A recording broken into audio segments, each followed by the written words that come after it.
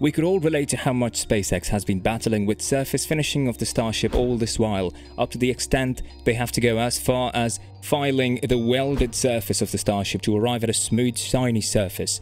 But these processes involved in filing off carbon or pieces of metal from the Starship's stainless steel body prove to exhaust more human effort, and it's also time-consuming and at the same time depleting much more materials. Hence, SpaceX intends to change the game of Starship welding from the ground up using a 3D printing robot. The question is, how will this be done? How can SpaceX engineers weld the whole 165 feet fully stacked Starship using 3D welding robots and with less human inspection? Stay tuned as we dive deep and explore SpaceX's game-changing 3D engineering concept. SpaceX, a company that initiated a groundbreaking technology of the Starship rocket and launched it into space, what no man ever imagined, even a transcending spiritual prey, is now at it again. Haven employed the orthodox method of engineering. SpaceX is tired of doing what they have been doing before, which always results in a shitty and a messy looking finishing of the Starship. You could also agree that as time goes on, there are always rooms for improvements in any progressive engineering quest, so SpaceX welding and fabrication are deemed to get improved. The company has employed manual welding over all these years by welding the stainless steel metal into rings before placing them on each other and welding one after the other to form a hollow cylindrical Starship. But this time, another method has been discovered, the 3D rocket printing robot, which is a groundbreaking technology that will print the whole Starship structure from the ground up, almost without human effort or inspection. What does this process involve, if you may ask yourself? Well, 3D printing uses specialized equipment to create solid, three-dimensional objects from the design software. The practice had existed since the 1980s when Charles W. Hull invented the process and created the first 3D printed part. Since then, the field of 3D printing has grown immensely and holds countless possibilities. It's a process that uses computer-aided design, or CAD, to create 3D objects from various materials like molten plastic or powders. 3D printers can come in multiple shapes and sizes, ranging from equipment that fits on a desk to large construction models used to make 3D printed houses. They work from the ground up and pile on layer after layer until the project looks like it was designed on the CAD software. The flexibility, accuracy, and speed of 3D printers make them a promising tool for the future of manufacturing. Today, many 3D printers are used for what is called rapid prototyping. Companies worldwide now employ 3D printers to create prototypes in a matter of hours instead of wasting months and millions of dollars in research and development. Some businesses claim that 3D printers make the prototyping process 10 times faster and 5 times cheaper than manual processes. When you have traditional manufacturing, you end up with a factory full of expensive tooling. By introducing 3D printing as a baseline to the manufacturing process, you now have a flexible rather than a fixed tool, and that makes it so much easier to change and modify the designs, especially compared to anyone else that relies on the traditional way in the industry.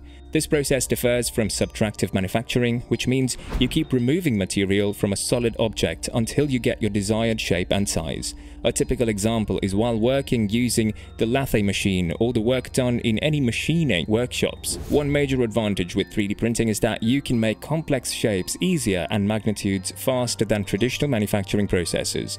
3D printing is now routinely used in many industries as it has passed the stage where it was only helpful in making prototypes and can now make full-blown products. They are used in fields like healthcare to consumer products. They also make good tools for teaching, design, acumen, research, and consulting forecasts. Musk plans to get SpaceX to the level where it can make a complete Starship in, at most, a week, requiring immense speed. There is another reason Musk wants to speed up the building process of Starship rocket by employing 3D printing machine to do major aspect of Starship manufacturing. 3D printing of rockets is one of the cool tech people hear about and see for the first time and go like, wow. It's impressive to watch a piece or a component grow from nothing to its full size. The onslaught of inquiries follows. How does it work? Can it print anything? Can it print a car? What about a house? It may shock you to know that a 3D printer can do all of these if it is designed for the purpose. However, few people will inquire whether 3D printing applies to only rockets unless they are Elon Musk, a billionaire tech entrepreneur who makes his living by taking risks while others keep being curious about what actually is going on. We called someone like this a genius. Another thought is that reducing manufacturing costs is another benefit of the quicker technique of fabrication of parts.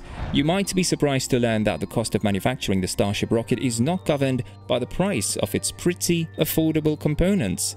Instead, the cost is defined by the human labor required to turn these materials into functional parts and ensure that they will function as intended. Because rockets are known for having numerous features, the Space Shuttle system, for instance, has 2.5 million pieces. Completing the project would be nearly impossible without a 3D printer. Similarly, if SpaceX does not use 3D printing, they will have to build the Starship components one after the other from scratch and then assemble them. However, thanks to 3D printing, the company can integrate some sections into a single piece. Musk is always willing to adopt any strategy that would reduce costs and save time. Over time, so many 3D printers have been used in the design of machines serving a variety of functions. During the casting process, these printers have consistently cut corners while maintaining a high level of precision. An example is Stargate, the largest metal 3D printer in the world, and was entirely built in-house. It's made of core that consists of 3 robot arms, one of which is responsible for printing, while the other 2 are responsible for post-processing. This industrial robot arm has 6 degrees of freedom, which makes it possible to move in any direction within a radius of approximately 14 feet from its center. The 3-floor space habitat prototype that a Rosenberg student created is yet another area in which 3D robotic printing has shown to us that it will transform how we build our homes within the next 10 years. Switzerland is officially the spot where the crazy 3D printed space habitat prototype that was supposed to fit inside SpaceX Starship has finally landed. Saga Space Architects collaborated with Swiss children now enrolled in elementary, middle and high schools to develop a light-infused design for the Moon or Mars exploration.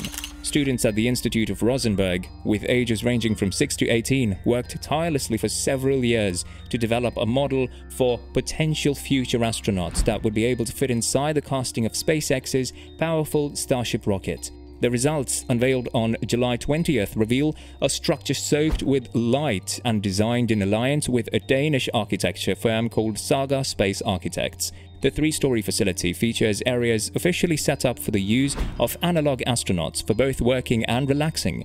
It was revealed from the source that the luxurious construction was built from the ground up using a 3D printer, which was an excellent option for getting something as exquisite as this. It is planned that these students will finish what is called immersive learning modules for the following few years. The institution decided in a statement timed to coincide with the 53rd anniversary of the first human landing on the moon. This structure is believed to be the highest 3D printed polymer structure in the world, standing at 23 feet. In a statement, Bernhard Gademann, Director General of Rosenberg, said, "We aim to provide future leaders with early exposure to the question of advanced space exploration, allowing our students to approach and solve complex questions from a collaborative and holistic point of view." It took 2 years to build the Rosenberg space habitat from first creative ideas and paper models, according to the institute. Industrial partners assisted with the inside structure in Copenhagen, and the exterior shell was 3D printed in Milan. The purposeful but rather unusual choice to employ polymer in 3D printing was made because it provides greater uniqueness than concrete, which is used in most 3D printed models. The polymer material does feature a UV stabilizer to increase its durability in advance of the intense ultraviolet UV radiation that would be present on the surface of Moon or Mars. According to Rosenberg, planned investigations will look at the hardware, software, remote mission control systems and sensory stimulation, such as light, sound and scent. Additionally, students will participate in projects that simulate systems thinking, the relationships between the components of complex systems and artificial intelligence. Is 3D printing a good idea for Starship manufacturing to run faster and look exquisite? The new upgrade on Starship's welding will change everything as well. To know more, just click on this video.